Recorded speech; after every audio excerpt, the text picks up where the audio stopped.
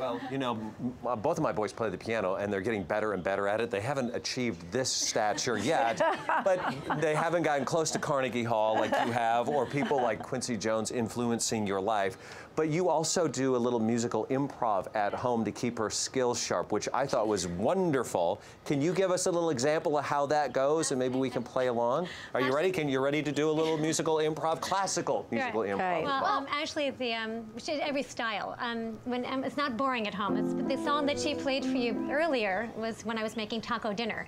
So you never know when these songs pop out and she composes them, but we definitely have fun. So if you use any expression or phrase or a color or words or a scene, and she can compose, and we can. Well, give us an example. You ready? Okay, for Mother's Day. How about okay, a boy that's been away at college for many, many months, maybe overseas, and he's seeing his mother for the first time, and his mother's seeing him, and he has a bouquet of flowers for her, and they're running slowly towards each other.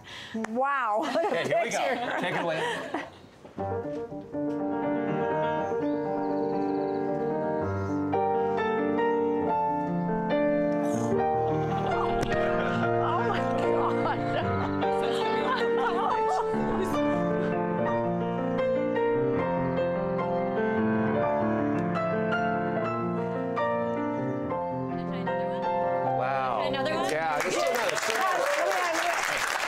Has she scored any movies?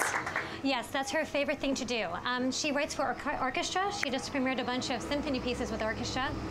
And her favorite thing in the world is scoring for films. Wow, she's got a lot on YouTube, though. John Williams, move over. Can we jump in on this? Because I don't want people at home to think that you guys do, that she knows. Do you mind if I give you my improv idea? Sure. Okay, look, she's like, sure, what's coming?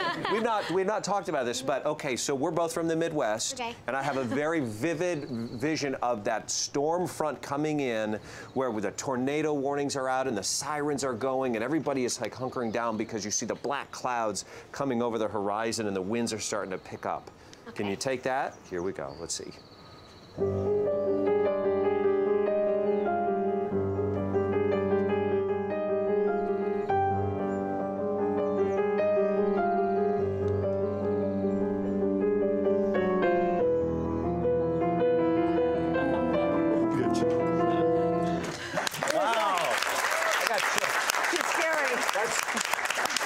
Do you have one? Can you come up with an improv?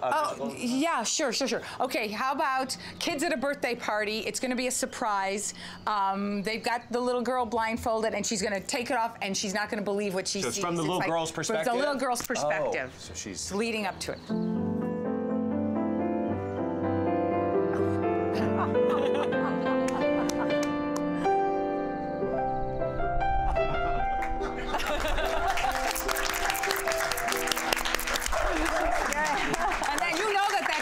Because I wasn't even supposed to be. That's right. Do you have? No, I'm making. Do you have one? Well, the last one says, "Dad." We're going to take it from the card there, right? And Dad, no. Do you have an improv? Do you want to try from her? Yeah. All right. The first time that I took I have 7 children, and every time at 2 years old, I took them to Disneyland for the first time, and I watched the expression on their face when they went into It's a Small World, just their little expression. Have you been to Disney World? Been? Or Disney? I've been to Disney World a couple times. Okay, so it's the first time I ever took them through this little magical little place. Okay.